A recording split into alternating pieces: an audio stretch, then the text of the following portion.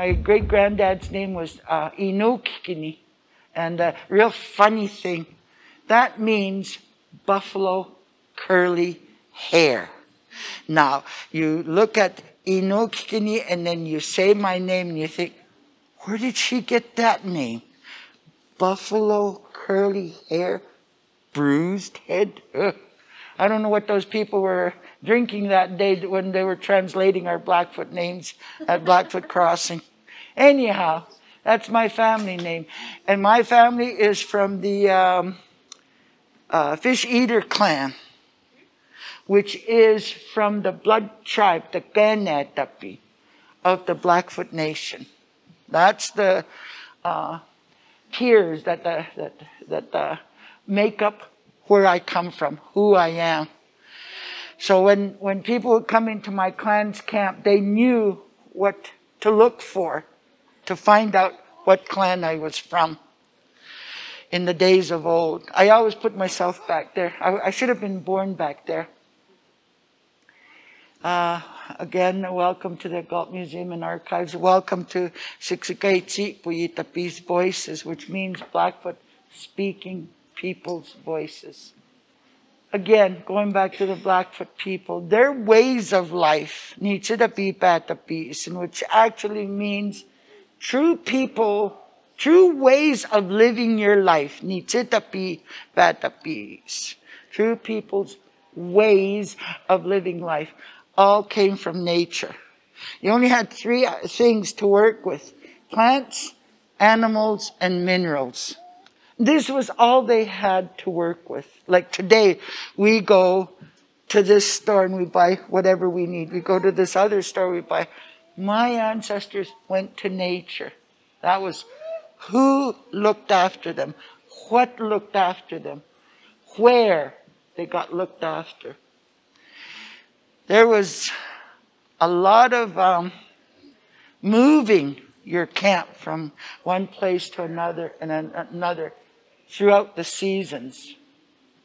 And in each season, you could move your camp maybe 3-4 times. Only because you were following your food on the hoof, which was what? Buffalo? Yeah. Buffalo. Buffalo was their main source of food. But in the springtime through to the late summer, they had their own nature's garden. What vegetables do you think that they found in nature's garden? Huh? Vegetables. Not the herbs, vegetables. There's 7. Come on, guys. Carrots? Yep. Potatoes? Come on. Parsnip. It's a white, I call them a white carrot. No peppers, love. No peppers. Onions? Onions. Yes, my favorite. One starts with M, the other starts with T, and the other starts with C. Mushrooms? Mushrooms. Oh, who could live without mushrooms? Come on, 2 more. Turnip. Yes. 1 more. Starts with a C. Apple. Cabbage? Cauliflower? Huh? Cabbage? Yeah. Cabbage. Turnip. We even have a hill on my reserve we call Masitumuy, Turnip Hill. And when you go there, you can find turnips, wild turnips. Carrots, Siksikapas. Potato, mataki. Onion. Onion. Pisatsinikim. Parsnip, I have never learned. I called it no, I can't say it. White carrot, that's what I call it. I never asked, silly me, I never asked an elder, how do you call these in our language? And of course, mushrooms, kakatusi, that's what you call them, stars. We called them stars because the stars fall, and that's what you get from the sky. From the sky people is mushrooms. Cool, eh? Yeah. So those were and they only had them for a certain few months of each year. Today, when I go into a grocery store, when I could still really see good, I'd walk into the produce and I'd look at all those colors. Oh my gosh. If my ancestors from even just 500 years ago walked in here, they would say, oh my goodness, where did these delicious looking things come from? Because in the days of old, it was just those 7 main vegetables. There were roots and there were herbs that they used to preserve, to enhance, and they used them as medicine as well, and for ceremonial purposes. These people knew if a flock of birds did something, they knew something was up. They could talk with nature. That's how intricate they were with nature, and how intricate nature was with them. And they were so open of spirit, of mind, and of body that nature itself talked with them, and they talked with nature. They didn't go out and kill a bunch of eagles for their feathers, or a bunch of porcupines for their quills or their hair. They would capture them and then take what they need, harvest from that animal, and then actually look after that animal and then let it go. I, as a little girl, my great-grandmother would call my Blackfoot name. Slow Walker is my Blackfoot name. Matutubo kitak.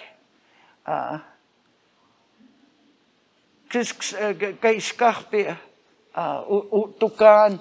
Go get me some porcupine hair. Okay. I'd go home. My dad had gotten me this long stick, and he had a Y at the end of it. I'd get my tool, my Y stick, and another long stick with an old cloth at the end of it. And off I'd go into the woods, look for the porcupines. Do you know where the best place to find porcupines at, boys and girls, ladies? Yes. Where? In trees. In trees, yeah. Yeah, they climb. Boy, they can climb. On the ground, they look so funny. They go boing, boing, boing, boing, boing. And they're trying to run. And the harder they try to run, all they do is go back and forth like that. And have you ever had a porcupine scold you? They grunt, they hiss at you, they growl at you, and they chatter their teeth at you, clicking their teeth. Oh, they really, really scold you, and they wave their tail around. Come near me, I will use this on you. Anyways, I'd get them down off the tree, and then I would put the Y stick just behind their head and hold their head down, take the other stick with the old rag on it and rub them from tail to head over and over and over again until that cloth was filled with their porcupine quills. Then I'd give them a teaspoonful of salt. I'd put the salt on the ground and get away from them. They'd scold me and all, and then they'd realize, oh, I got myself a treat. They love salt. So I'd take the rag back home and sit there and pull the porcupines through. Once I got a porcupine quill in my finger. I will never forget that. At 6, 7, 8 years old, about 5, 6, 7 years old, I will never forget that porcupine quill in my finger. I cried for 2 weeks. Oh, it hurt. And so I was always very careful. These are the ways that the people in the days of old lived with nature. in nature because of nature. Nature is good to them. Nature is cruel to them. Nature is harsh on them. But they learned to survive and to thrive. Then the European immigrants started coming in, and they saw this land was pristine, uninhabited. Earlier on I mentioned that even in one season they would move their camps 3-4 times maybe. They never took up an area and just kill off whatever was there, bury it under whatever. They would live in that campsite several weeks and then move again because they had to keep up with their food on the hoof. And that's why a lot of history books called my people nomadic. It applies in a certain way. But when you stop and think about it, when you got a 2,000-pound roast beef,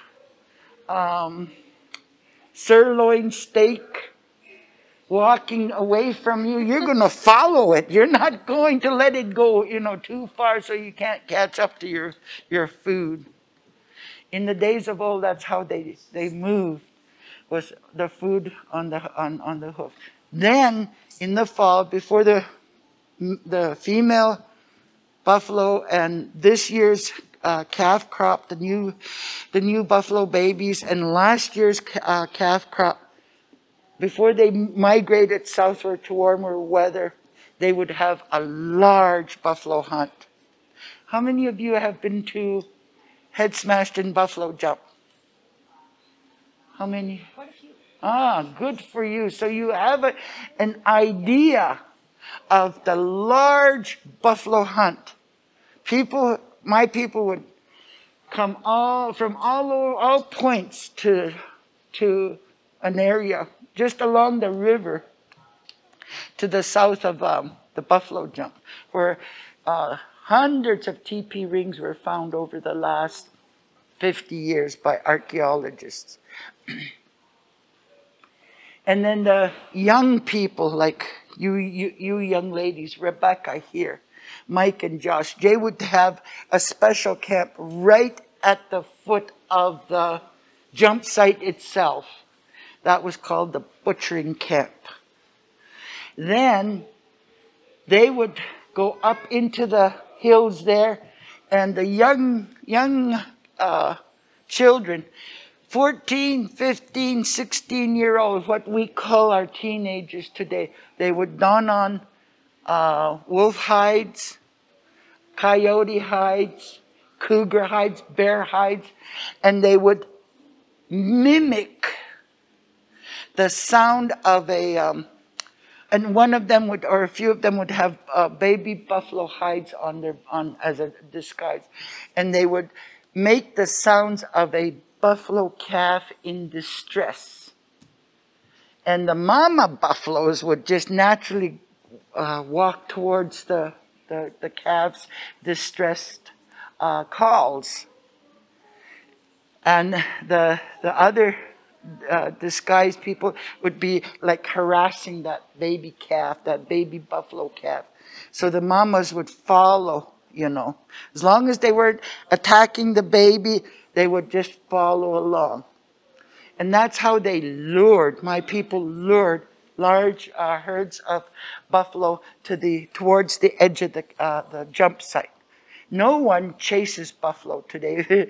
If you try to chase buffalo, watch out. They'll turn on a dime and come after you, and you be the chased one.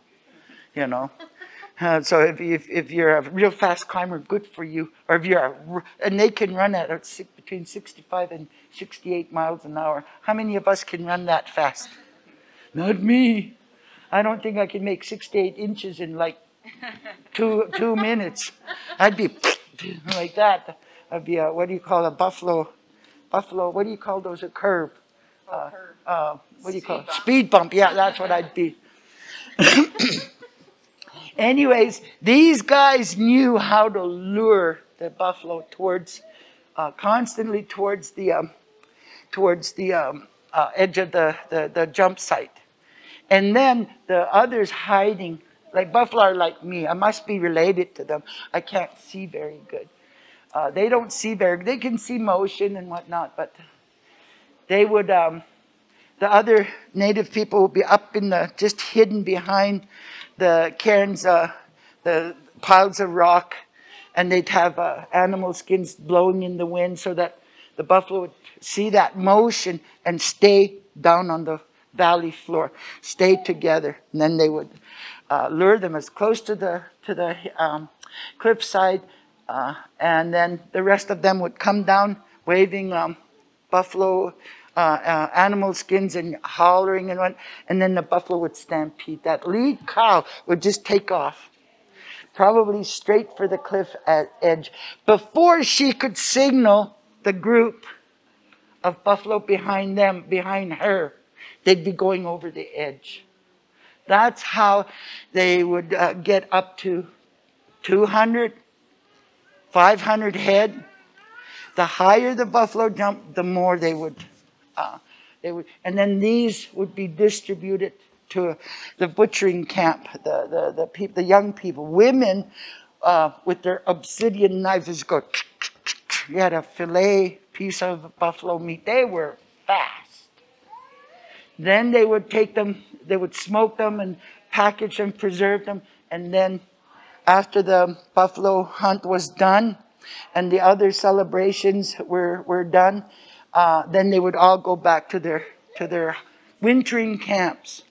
And where do you think that my people would camp during the winter? You got the forest along all riverbank, all rivers, river valleys.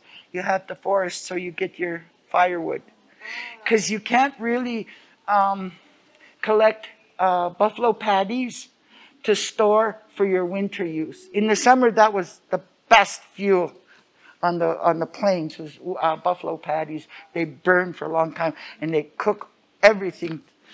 Don't ever burn manure, because it just burns and burns and burns and burns. It's really hard to put out. Believe you me, we lost all our tack one year because one of my uncles decided, I'm going to clean the yard, and started a debris fire right next to the tack room where we actually parked the horses, saddled them up, harnessed them up, and they would drop their manure there and it would dry. I don't know how many feet of manure was there. And that burned for like weeks. My poor uncle, he could never get over losing 8, 10 dozen saddles, 4, 5, 6 full sets of harness, halters, you name it. We lost everything. But I was only trying to clean the yard, he told my grandpa. Poor guy. These people, my ancestors, like I said, spoke to nature. Nature spoke to them. If a flock of birds did something, they knew good or bad was coming. They didn't get burnt out when lightning would hit the prairie grass and prairie fires would catch. Today we call it devastation, but in those days that was a renewal of everything. We never looked at it as destruction. We always looked at it as a renewal. Because in the spring, guess what? That burnt out area from last fall, brand new grass, and it would lure the buffalo towards closer to your camp. So that's where they would camp come spring and early summer, because the buffalo would go for that green, fresh grass. So they were, oh my gosh, when I stop and think about them, I think I know that's one of the main reasons why I cannot believe how so intelligent, and they could read the cosmos, they could read the university, they knew what kind of structures to use, because that was what nature showed them. When we make things today, we make them big and shiny and blunt and but when you stop and think about it and you redo that item, and it looks like something and some creature in nature, right? The airplanes, when they fly overhead, I feel like I'm laying on the bottom of the seafloor watching a shark go over me. Only that thing makes a lot of noise. A shark will sneak up on you.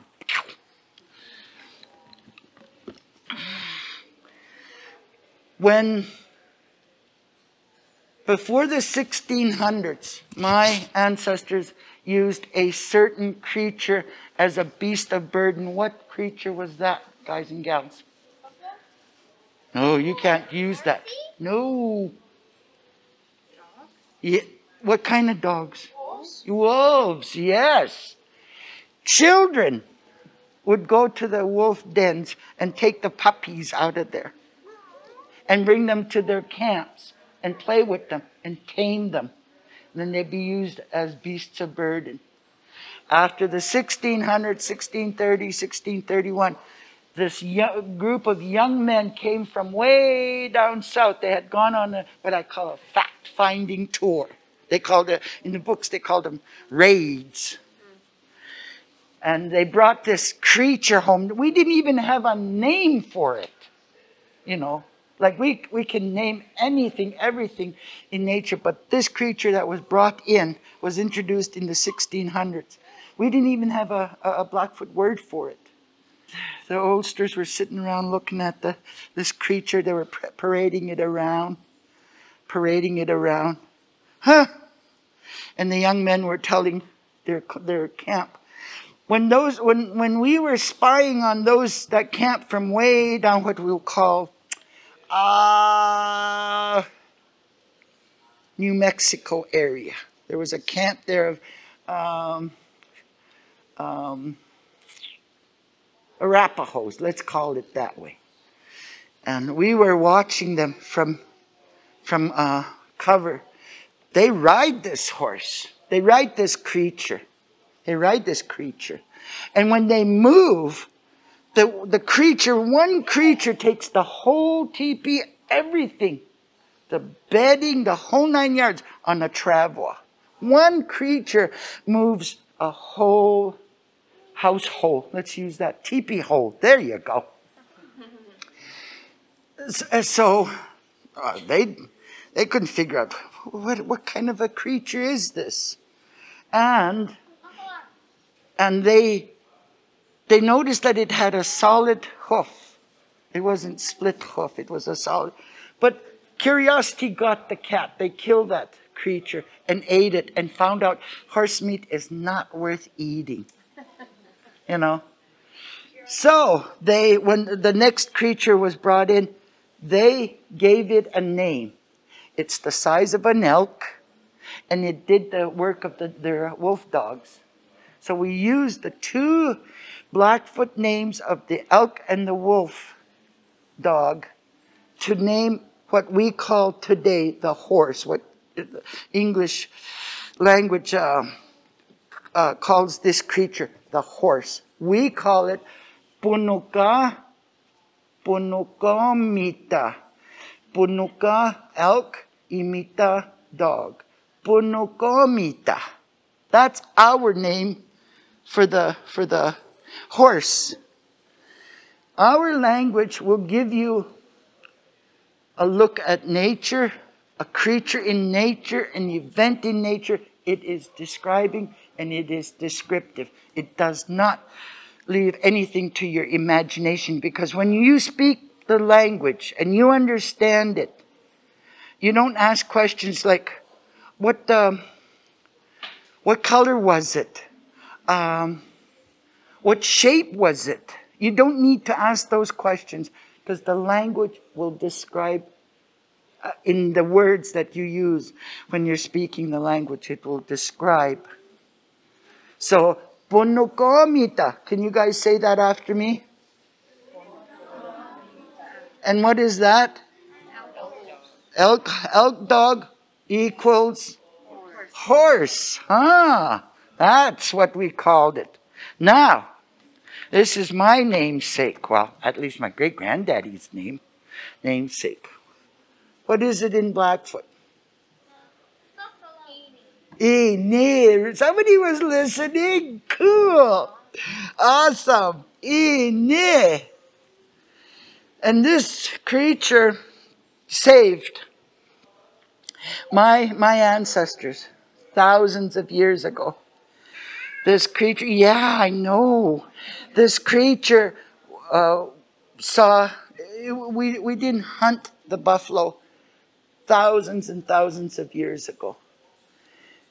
When what we were living off of nature was not sustaining us, so people were dying, starving, and whatnot.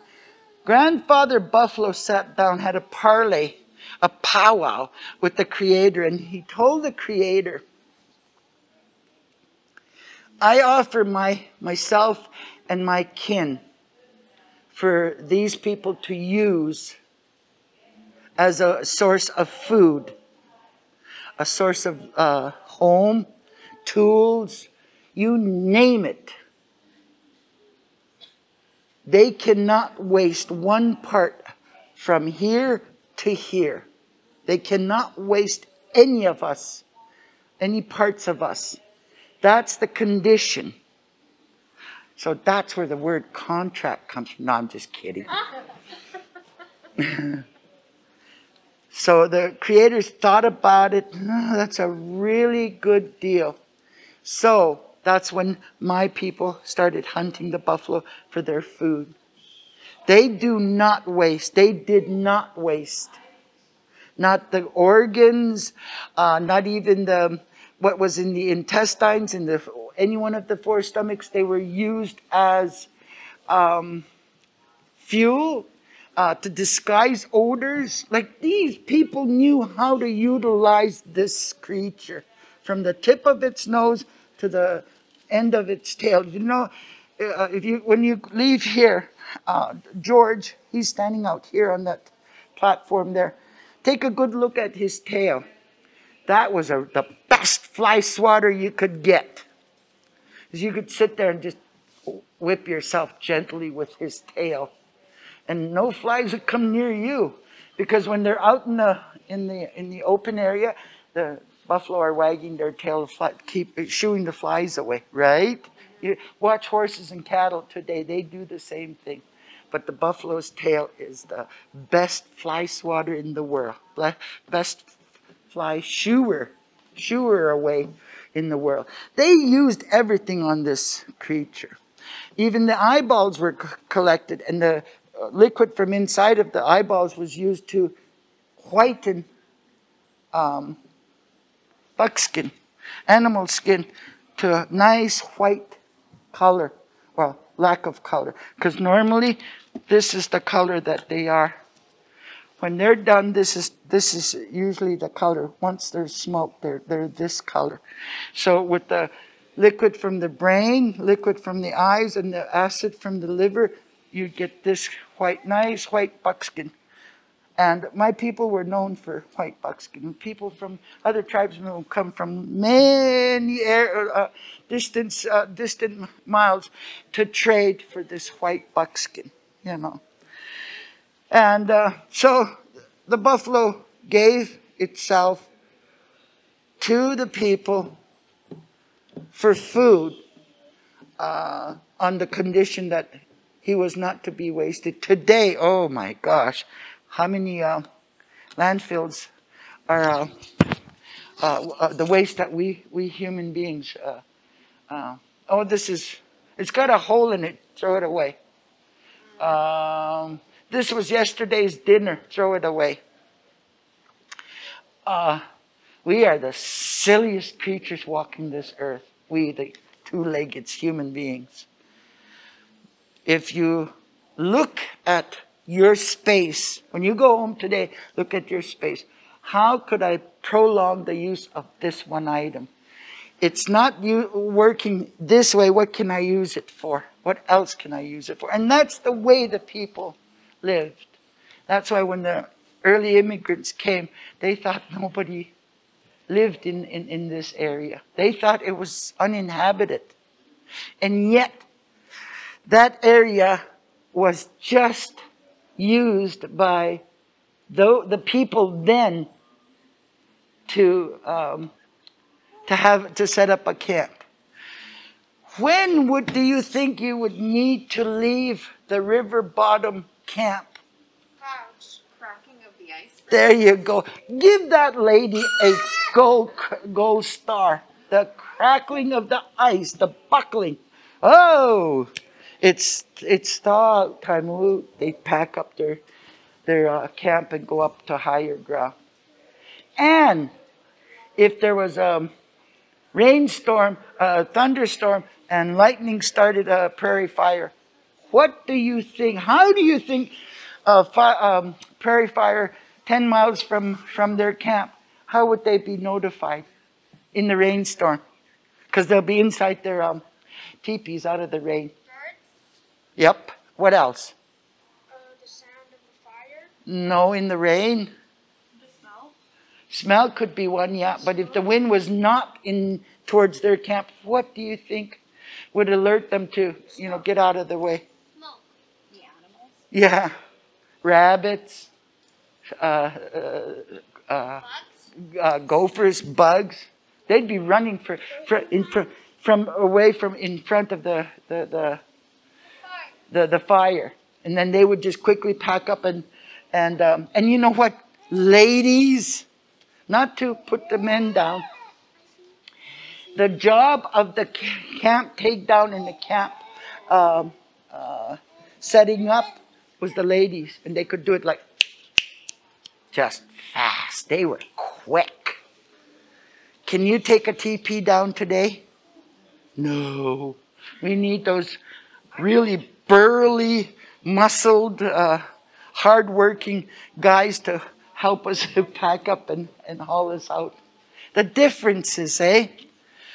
I moved a few times in my life. My two sons told me, pack it up, Mom. Remember, your great-grandmother, she packed up her own camp, her own household. And then she loaded it up on the travel. We'll just load it up for you in the truck. So I got the fun part of packing up. I got to the point where I said, geez, I'd be silly to want to move again. Because I don't like packing up. It's hard work. Guys and gals, any questions? And I mean any questions. The question is, how many times would the First Nation people move in the days of old? And the answer is as few as 4, as many as 20, maybe even more. Depending on what nature was doing for them. And then they would need to get to certain parts of their cycle, their spring to late fall, early spring to late fall cycle, before they had to settle in the river bottom for the winter. Between the last buffalo hunt and the first snowfall, they would need to they would need to pick, harvest their roots that they needed, and they wouldn't take 2 or 3 tons of the same thing like we do today. Sugar beets, corn, squash, pumpkins, you get them by the truckload. In the days of old, they didn't do that. They took what they needed, using plants, herbs to preserve them and store them in their stomach, their buffalo stomach bags. Like we've got what are some of the high-end suitcases nowadays? The names. There you go. Their Samsonite back then was buffalo stomachs, buffalo bladders, buffalo scrotums, deer, elk bladders and whatnot. Their wallets were probably, today we call them wallets and purses. Well, here's a wallet and here's a purse in the days of old. And it's just animal hide. This is the roughest stage of hide tanning. It's called the parfleche. It's really stiff. You don't mess around with this. It'll hurt you. Then comes the smoked coloring of an animal's skin. Then the highest, like I said earlier on, is the white buckskin. This is top-notch hide tanning process. And these Indians, they knew, these First Nations, they knew how to go from this to this. Did you use the dogs for anything else? The use of the dogs, the wolf dogs. Well, I'll be honest with you. They became family, friends of the family. They were not. They didn't go from TP to TP to TP to be friends. They were. How did they say that word? They were true only to their master, if you want to use that term. The young kids that took that puppy from the den, brought it to their camp, their teepee, their home, and worked with that creature until it was able to be hand-fed, played with, handled, and then eventually used as a beast of burden. That wolf dog's loyalty was to you. So you could play with the dog, you could go hunting with the dog, with the wolf dog. You could, I guess, sleep with the dog. You know, the wolf dog. But it was used mainly for the beast of burden. Does that answer your question, young man? And yeah, you have Why did they need the white? I'm sorry, the white what? why did they prefer the white hide? They didn't prefer it. They would use it as a, like, have you ever seen mom and dad dressed to the nines to go on a date? Mom puts her makeup on, her jewelry, and her nicest dress, and dad just combs his hair really nice. Hey? In the days of old, there were special times when they needed their special regalia. And most of it was made from this hide. Their day today was this color. So there was seasonal clothing, there was special occasion clothing, and there was winter clothing, like I said, seasonal. Winter, spring, summer, for the females as well as for the males. But white buckskin was used for very special occasions. Does that answer your question? Cool. There's another question over here. What was their most valuable Their most valuable weapon?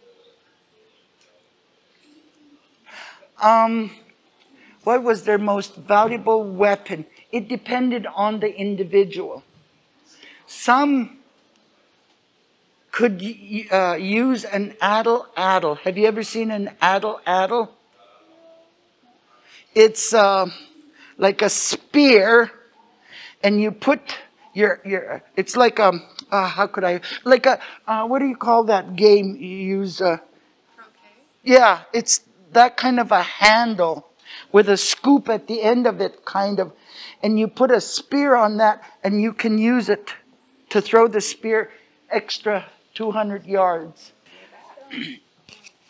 So some were so excellent that they could use that addle to probably take a bird out of the tree, or hit the buffalo in a certain spot on the head that would kill it immediately. Some were really good with their bow and arrows. I tried to learn, this is such a silly story. I tried to learn to be a arrow hunter, thinking my cousin and I, we went to college together, and we were let's sign up for the archery class.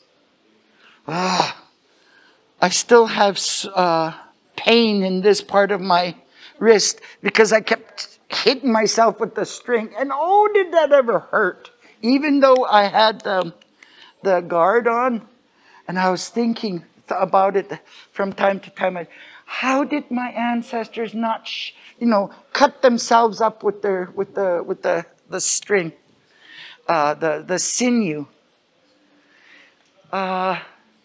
It depended. Some were great with their obsidian knives. Some were good with their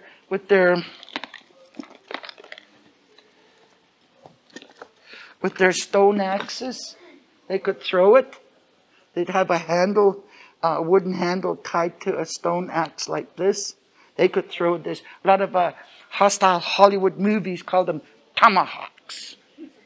They're stone axes. And with the wooden handle tied onto it with animal skin, they could throw this. And probably if they hit a deer, maybe what do you call a pheasant or something like that, they would be able to one shot, one kill. You know what I'm saying? So it depended on the individual, what they were most comfortable to become experts with. Does that answer your question? Good. It's a longer flint, but it's not obsidian. No, I'm looking for this. What? Mineral. It's mineral. Yeah, it's a mineral, but it is from. Where does we still get this stone, this mineral? Yeah, right on. Volcanic rock. We call it. My people call it nature's own glass. Because if you flake it off thin enough, you could see the sunlight through it. You could see, you could use it as a decoration for your buckskin outfit. But it was mainly used for your knives, your obsidian knives, your arrowheads, and your spearheads. It was easiest to work with as well. Mountain shirt itself. Where's that shirt? That one, or there's this one too? There, this one. This is my other favorite. This stone is, as they say, indigenous to this area, to the Blackfoot homeland. Church. Obsidian was traded for.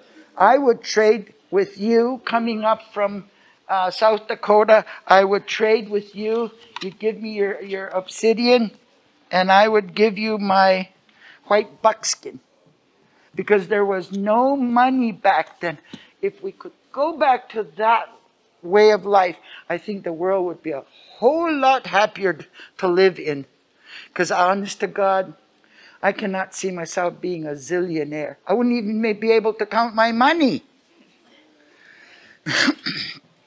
These were the minerals that the ancestors traded for, worked with, and again, they used plant and mineral, and they got really good with the development of, and these progressed with into the years. So it was again, going back to what I said quite early in the presentation. I am very proud to be a First Nation, especially of the Blackfoot Nation people. Those people were, they were ingenious in their development and how nature taught them and the lessons they learned. Well, I guess maybe that's... Okay, I have one parting gift, verbal gift to each and every one of you. The 5 L's. Look, listen, learn, live, love. Mother Earth, she will take care of us. Thank you for coming, everybody.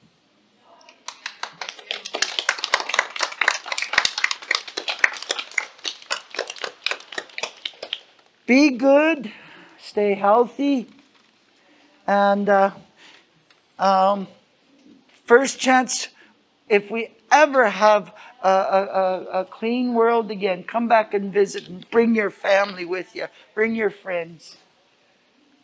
Good luck with your education, boys and girls. Teachers, homeschool teachers, good luck.